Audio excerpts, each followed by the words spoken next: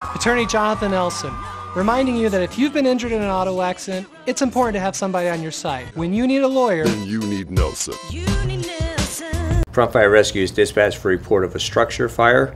As crews were acknowledging the receipt of the call, we were informed that there was a well-involved structure. The status of the occupant was unknown. Fortunately, our engine 1 was in close proximity and they arrived in less than 3 minutes. Upon their arrival, they found a fully involved Class A motorhome that also was extending to the line of mature trees running along the perimeter edge on the west side of the property. So this fire occurred in an area without hydrants. Therefore, our response considered and brought all of our water tenders, so we had plenty of water for the incident. Crews had water on the fire in very short fashion. We spoke with family and other members who knew the occupant and confirmed that, to the best of their knowledge, that the person was still in the motorhome. As we knocked the fire down, placed it under control, we conducted a quick primary search from the exterior because of the condition of the property, including those explosions that were occurring, and found that there in fact was an occupant in the structure, and the occupant did not survive the fire and became part of a crime scene. So we immediately added additional deputies, the detectives from the Sheriff's Office and the Deputy State Fire Marshal who responded from Las Vegas. It was a mobile vehicle, obviously a motorhome, but it was used as a fixed residence, so it was occupied for an extended period of time on that property.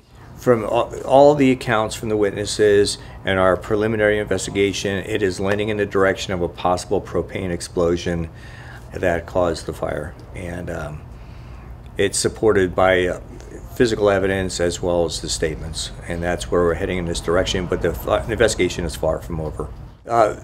They weren't necessarily family members, but there was an extended family relationship. There was one of the family members had dated this individual, and so there was a connection, and they knew each other.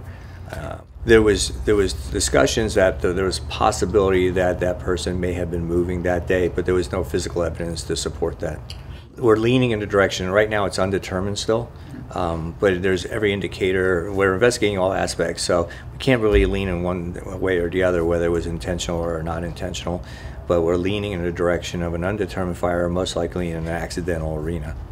There was no extension to any of the other closely placed exposures. Sure, so what we commonly and lovingly call our MERV, which is our Mobile Emergency Response Vehicle, that gives us the ability to have our key stakeholders who are going to be involved in this incident. Since this could be a long duration, there's multiple components. It's highly dynamic. So this is that response van that we acquired almost a year ago now, and we use it on significant related incidents that occur in the valley. And this was a really good example of how that came into play. We were able to conference in this particular van, still have eyes on the scene through the point-to-zoom camera fixed on mast, and gave us great ability. If it had occurred at night, we can utilize those same resources in a climate-controlled environment. And again, in this particular case, it was used for incident management and stabilization, and also for the meetings with the stakeholders.